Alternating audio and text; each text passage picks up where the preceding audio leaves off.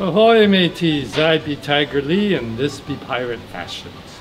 Today we're going to go over how to tie a neck cravat onto your shirt. So you should start with bringing up your collar, buttoning all your buttons, and then just bringing it around the back of your neck. And then you're just going to fold it across and bring it from the back to the front and pull up. And then and it's best if you iron your cravat before so it's nice and stiff.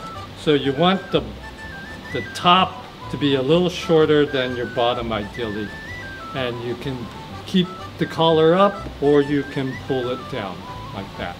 And that's all that's required for a neck cravat at Pirate Fashions.